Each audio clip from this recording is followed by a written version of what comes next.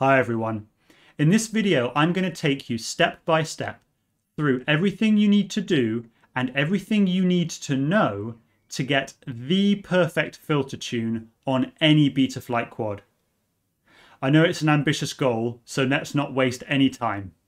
While getting a perfect filter tune is going to make a big difference to almost any quadcopter in how it flies and how it feels in the air, it's obviously not everything that you need to do to get your perfect tune. You also need to think about PIDs and rates, and I'm planning to do some future videos covering that. But in this video, we're going to be focusing on the first 3 steps of this tuning process: checking the mechanicals, flying the quad on stock filters and PIDs to get some logs to analyze, and then using those logs to set the filters right the first time, every time. Now, before we can start tuning a quad, we have to do some mechanical checks to make sure that the quad is in a good state to be tuned. So firstly, check all your screws, make sure none of them are loose. You can use some thread lock or you can use some mechanical damping grease to stop them from backing out. And make sure that none of your screws are over tightened, because over tightening a screw is just as bad as under tightening it. Make sure there are no wires running across the top of the flight controller, especially near the gyro. If they touch on the gyro or even touch close to the gyro, it can create a lot of noise and totally throw off your tune. Make sure your ESC has a capacitor fitted to it on the battery leads. This is really mandatory for 6S. I run a 1000 microfarad 35 volt capacitor on 6S, and it's also highly recommended for 4S as well. If you bought a good quality ESC, it probably came with a capacitor. Use that one, make sure it's fitted. Make sure that you have bidirectional D-shot set up and working on your quad with 0% errors, because this entire tuning guide is going to assume that you have RPM filters up and running. Make sure your props are in the state you would normally expect to fly with. So if you commonly fly with props that are a little bit bent, make sure you have some slightly bent props on your quad. Make sure your VTX antenna is mounted securely and cannot wobble back and forth. So if you have a TPU mount, like the one shown in this image, that's really not ideal, because that antenna is actually able to flex and wobble back and forth a little bit. A stubby is much better if that's an option. Or alternatively, if you want to use a longer antenna, make sure it's either mounted into a PLA 3D print or a PETG or something a bit stiffer, or that it's securely cable tied to standoffs or carbon and can't wobble around in flight, creating vibration. If you want to see more on that, my review of the iFlight XL5 is a bit of an expose on the problems that you can encounter with VTX antenna mounting. I'll put a link for that down in the video description. Also, it goes without saying, just make sure your motors are reasonably smooth. You know, we can't all have brand new motors on every build, but if you've got any with really nasty bearings, consider replacing them. With the mechanical checks out of the way, we can move on to step 2. And that is to fly the quad on default Betaflight filters and default Betaflight PIDs and take some logs. We want to do a tuning flight, so a particular type of flight that contains a few full stick 360 degree snap rolls, a few full stick 360 degree snap flips, and some 360 degree snap yaw spins. And then we also want to do some gradual throttle ramps from 0 to full throttle over about 3 seconds, and you want to do maybe 3 to 5 of each of those maneuvers. And that's all you really want to do in the flight. That's all you need to do. Listen to the motors while you're doing this tuning flight. On Betaflight defaults, default filters, default PIDs, the motors should really sound completely smooth. If they sound at all rough, that points to a potential mechanical issue. So consider going back to step 1, unless you're flying a huge quad with enormous props. Then you might need to start off with even more aggressive filtering than defaults in order to get a nice smooth tuning flight. But for everyone flying 3-inch, 4-inch, 5-inch, 6-inch, 7-inch quads, you should have a nice smooth experience on Betaflight default filters and PIDs. And if you don't, go back and check your mechanicals. Go back to step 1. Before you do your flight, you need to set up logging so that you can record what the quad is doing and then look at that information later to help you set up your filters. If you don't know how to set up logging, don't worry, because we're going to do that now.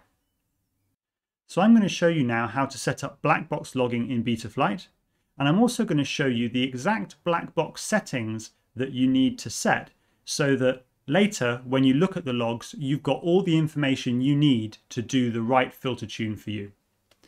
So I'm going to come up here, select the right COM port for the flight controller that I've got plugged into my computer, and I'm going to connect. Then I'm going to go over to this left-hand list and go down to Blackbox. Now in the Blackbox logging device here, you should see onboard flash or SD card. One or other of those is going to be fine. If you are using SD card logging, make sure that you have a correctly formatted SD card in your flight controller's SD card slot.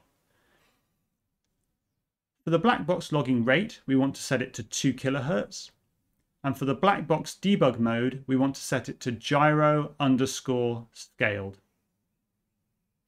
Now, if we come down here, I have an onboard data flash chip here, but I'm just checking that there's some free space and that everything looks good here. If you've got any big red bars or any errors, that might indicate a problem with your SD card. If you're using SD card logging, you might need to reformat it or something like that. If this is completely full, all orange, and you have no free space left on your onboard data flash chip, you may need to click this button to erase it to make yourself some space for the logs you're about to take. If you're happy with all of that, you can hit save and reboot, and that's all you need to do. Now, what will help you to get the best possible filter tune for your quad is if you understand really well the theory behind the filters that Betaflight uses to process the raw gyro data before passing it on to the PID loop. If you understand what those filters do and how they work, that's going to put you in a much better position to get that perfect filter tune for your quad. And actually, for filtering in Betaflight, it's not too difficult. There are only 2 types of filters. The first type is a low pass filter, and the second type is a notch filter. And all the filters in Betaflight are either low pass filters or notch filters. So if you understand both of those types of filters, you understand everything about Betaflight filtering. A low pass filter attenuates high frequencies. And we can see what that means by looking at this graph here. At low frequencies on the left side, you can see that the low pass filter doesn't reduce the amplitude of those vibrations at all. They come through at their full size. As you approach the cutoff frequency, you can see that the low pass filter starts reducing the amplitude or the size of those vibrations. And at the cutoff frequency, that reduction is 3 decibels or 50%. So it's reducing the vibrations to half their size at the cutoff frequency. As we go past the cutoff frequency to higher and higher frequencies, you can see that that reduction, that attenuation just increases. And at very high frequencies, the low pass filter really doesn't allow any of that vibration, any of that noise to pass through into the PID loop. Now, Betaflight offers us 2 different types of low pass filter. The first is the PT1. That's a simple single pole filter. It has less phase delay than other types of filter, but it also provides less filtering. And what I mean by that is it has a shallower gradient at the cutoff frequency. So it's not a nice sharp cutoff from the filter, it's more of a shallow gradient. So it does let more high frequency noise through than other types of filters. The other type offered by Betaflight is the biquad filter, which is a double pole filter. And because it's a double pole filter, it offers a much sharper cutoff. So it's a much steeper gradient of this curve around the cutoff frequency. So it attenuates frequencies higher than the cutoff frequency more aggressively than the PT1. And it attenuates frequencies lower than the cutoff less aggressively than a PT1. And that's a good thing, but you pay for that by the fact that the biquad has more delay than the PT1. The second class of filter in Betaflight is the notch filter. Now, a notch filter attenuates vibrations or noise around a particular frequency, a target frequency. And it delivers enormous attenuation, enormous reduction at its target frequency, and less on either side. So you can see here, at frequencies much lower than the target frequency of the notch, there's no reduction in the noise. It comes through at its full size. As you start approaching the target frequency, the attenuation starts happening. And at the lower cutoff frequency, you get a 50% reduction. And then at the target frequency, you get this enormous reduction. It's a huge, huge effect. You'll almost get no vibrations getting through the notch filter at the notch filter's target frequency. And that's what makes them so good for certain applications. As that frequency starts increasing again and we're moving away from the target frequency, you can see the attenuation, the reduction in the noise is lessening. And then at frequencies much higher than the target frequency, you can see there's no reduction. The vibrations, the noise are coming through at their full size. Now with notch filters, the lower the target frequency and the wider you want to make the notch, the greater the phase delay that must be introduced to do the filtering. So you've heard me talk about filtering delay and phase delay. They're the same thing. All filters introduce delay. And this delay is the time between the gyro detecting the movement of the quad for the first time and that signal being passed through the filters and reaching the PID loop so that the flight controller can take action based on that detected movement. This delay is a mathematical requirement of the filtering. And so it's nothing to do with the processing speed of the flight controller or anything like that. It's just to do with the amount of filtering that you're applying to the signal. The more filtering you apply, the more delay you end up having. And there's nothing you can do about that. If you want more filtering, you must introduce more delay. Now, the way this delay works, I've got this diagram here. You can see that there's a gyro signal here that's got some noise on it, some oscillation, some vibration. And you can see that we have a filtered signal where that vibration, that oscillation is smaller. So you can see that we've done some filtering. We've reduced the size of that vibration. But can you also see that we've delayed the signal by this amount here? So the filtered gyro signal is arriving after the unfiltered gyro was received. And that delay is the phase delay of the filter that's being applied to this signal. Now, filter delay damages the performance of the quadcopter in a number of ways, but the primary way that I think that we're all aware of is in prop wash scenarios. So when your quad is falling through prop wash and is being buffeted by the turbulence from the wake from its own props, the gyro and the PID loop and the flight controller all have to respond very quickly to changing movement of the quad. And any delay that's being introduced by your filtering makes it that much harder for the flight controller to respond and control the movement of the quad. So the key is less is more when it comes to phase delay. And actually less is more when it comes to filtering.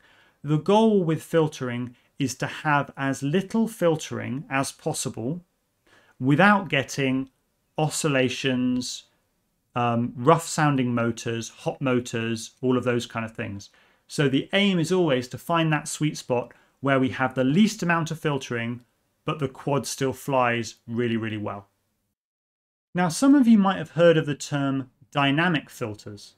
And in Betaflight, there are dynamic low pass filters and dynamic notch filters, and it can all seem a bit confusing.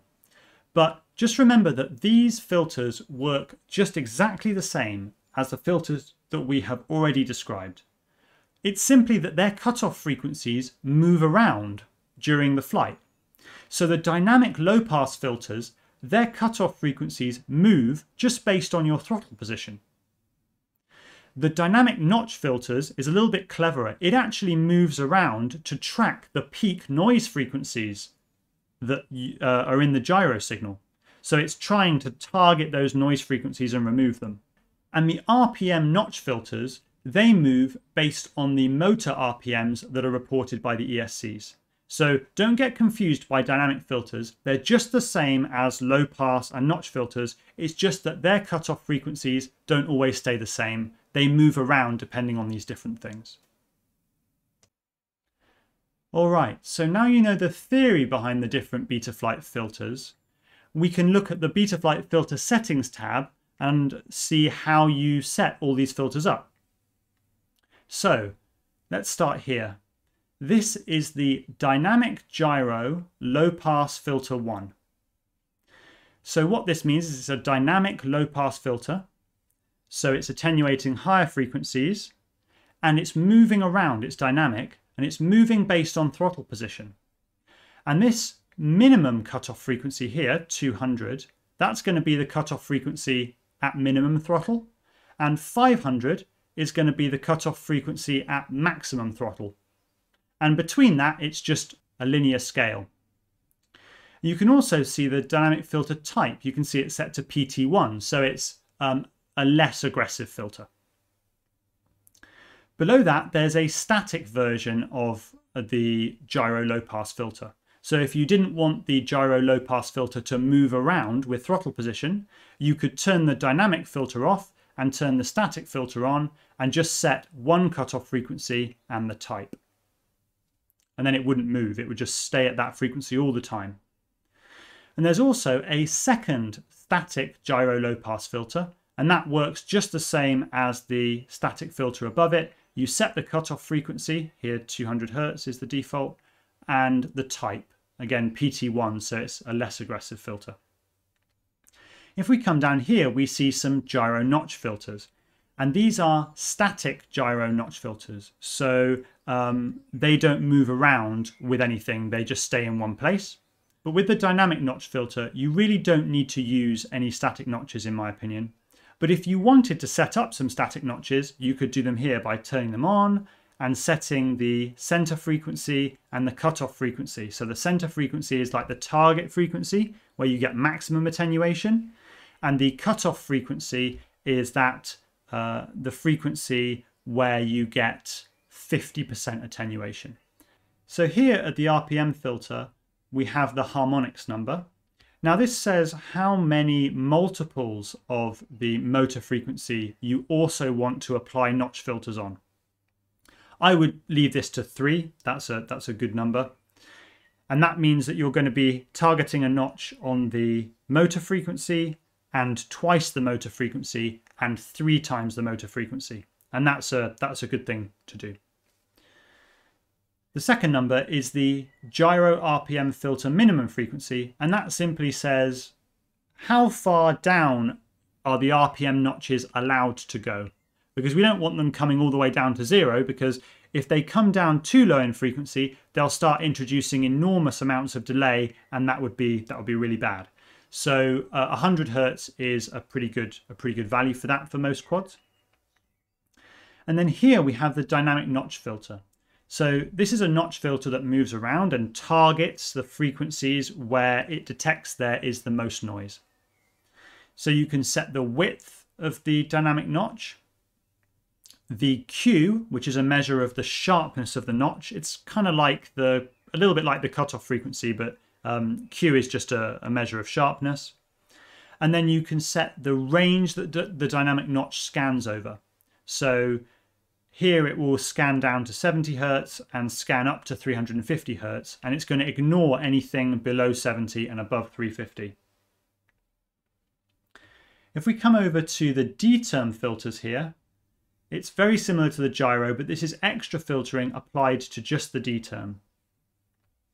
And again, we have a dynamic low pass filter. So again, that moves around with throttle position. Just like the gyro low pass, you have a minimum frequency, which will be what you get when you're at 0 throttle, and a maximum frequency, which will be what you get when you're at maximum throttle, and a filter type. This type is PT1. but there's options obviously. You then have the static filter number 1 if you want to use a static filter instead of the dynamic filter. You don't want it to move around, and that would be set to 150 Hertz and a PT1. And then you have a second static filter, static low pass filter, again with a cutoff frequency of 150 Hertz, and it's a PT1 again. We also have a D-term notch filter, just one here. You can set the center frequency, the frequency of maximum attenuation or maximum reduction, and the cutoff frequency, which is a measure of the width. And then here you have a yaw low pass filter, which is again, it's just a PT1 filter with a cutoff frequency of 70 Hertz.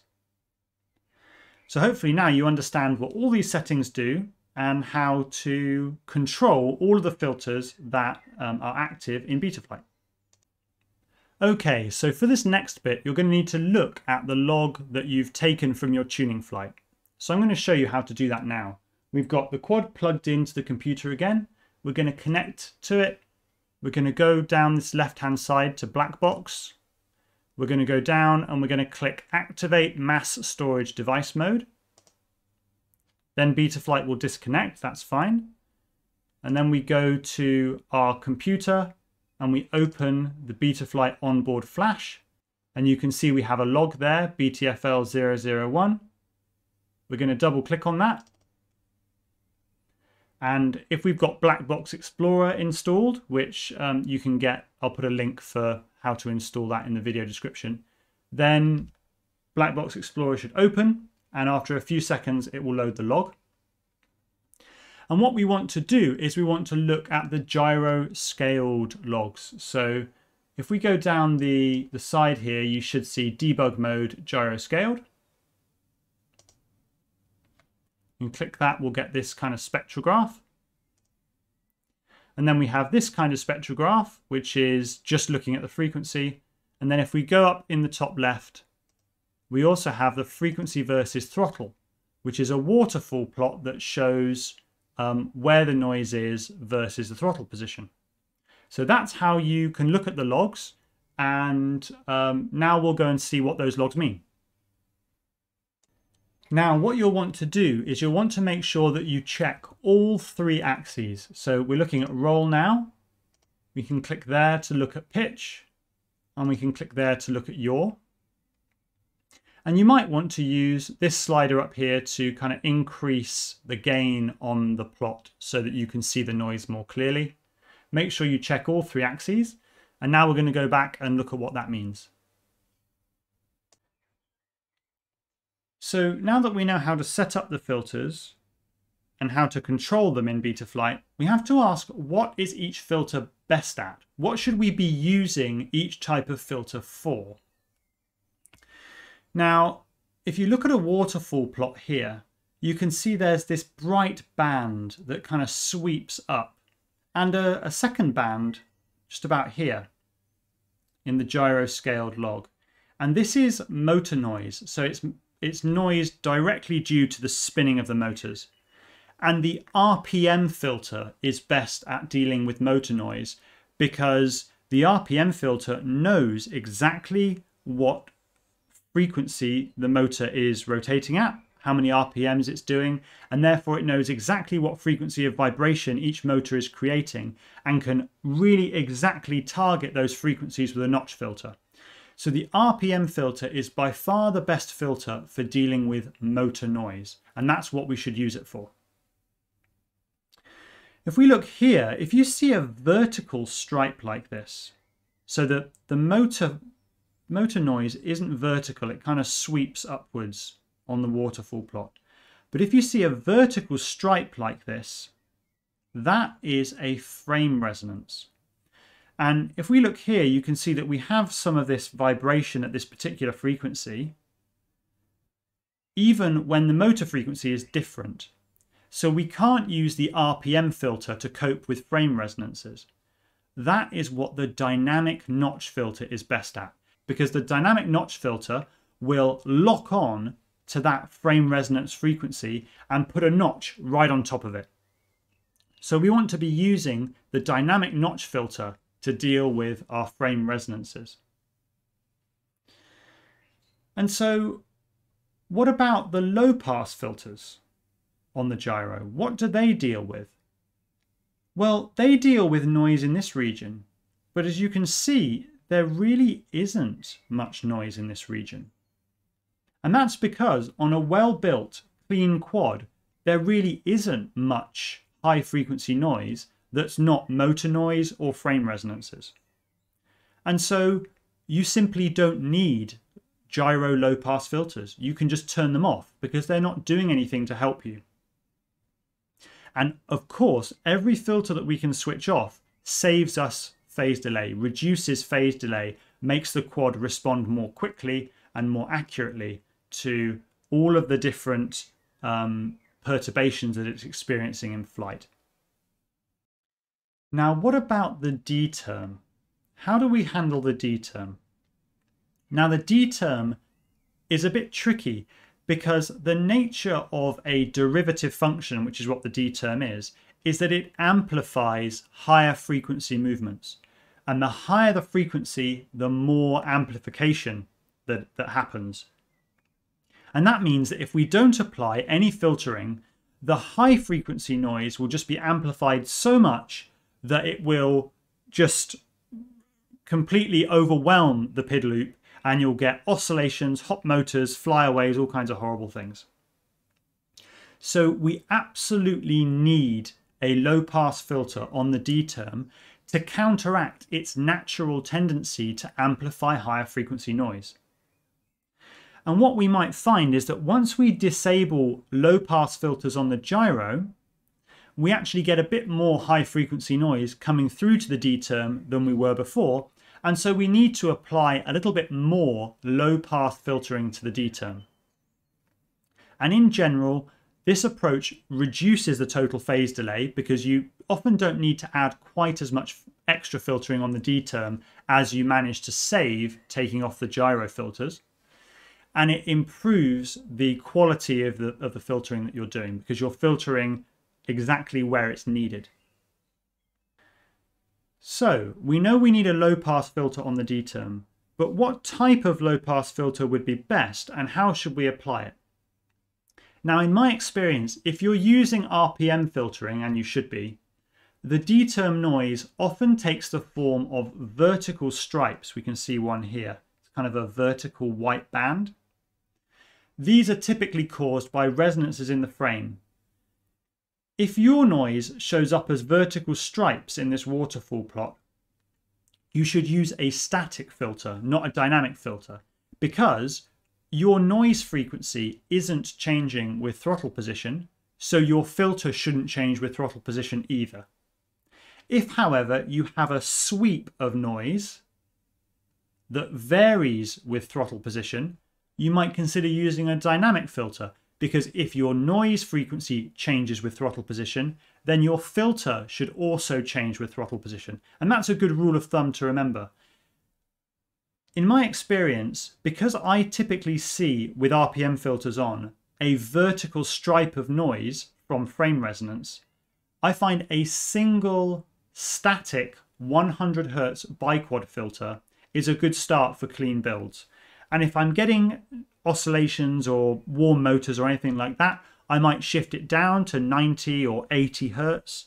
And if I'm getting a very clean flight and my motors are staying cool, I might consider increasing it to 105, 110, 120 Hertz, something like that.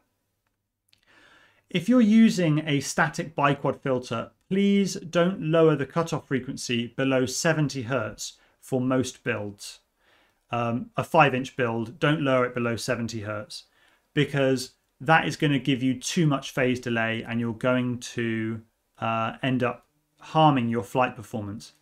If you seem to need more filtering, a lower cutoff frequency than 70 Hertz, I would suggest going back and checking your mechanicals again. Go back to step 1 because that means you've got a quad that's much noisier than perhaps it should be. So now I'd like to share with you my settings for clean builds. And you'll see that we're applying all of the theory and all of the knowledge that we've talked about in the video so far. So We're not using any gyro low pass filters because we have RPM filters and we have dynamic notch filters, and they're taking care of nearly all our noise. We don't have any high frequency noise left to worry about, so we're not using any gyro low pass filters. They are all off. We're not using any gyro notch filters because we have the dynamic notch, and we're confident that dynamic notch is going to move and target those critical frequencies of interest. We have our RPM filters on with a minimum frequency of 100 Hertz, and we are targeting 3 harmonics. RPM filters are super important. This filter tuning does not work without RPM filters. We have the dynamic notch filter on. We have it set to be quite narrow and quite sharp to minimize its phase delay. And we are letting it roam over the frequencies where the troublesome frame resonances normally occur for 5-inch quads. So that's between 100 and 400 Hertz. If we come over to the D term, we have a static D term low pass filter. It's a biquad type because the D term really needs a lot of low pass filtering to counteract its tendency to amplify high frequency noise. And we have the cutoff set to 100 Hertz, which is a good place to start for most 5-inch quads. And we have no notches on the D term. They're honestly not really needed if you've got RPM filters and dynamic notch switched on. And we don't have any yaw low pass filters because typically yaw axes on clean builds are very low noise anyway. We don't need any filtering there.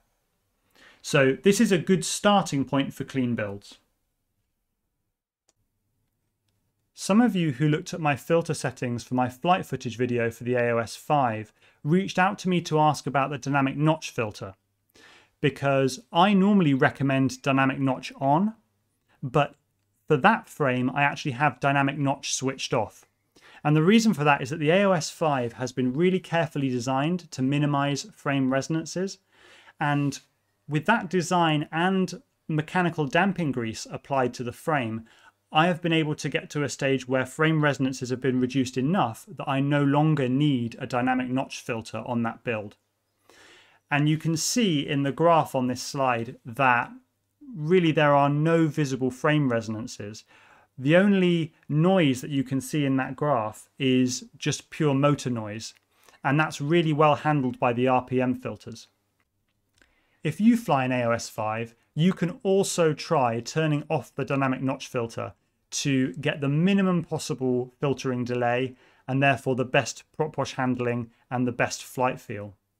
But unfortunately, I cannot recommend that people try this for other builds because all the other frames that I've looked at have significant frame resonances at frequencies that could be really problematic if they're not handled by the dynamic notch.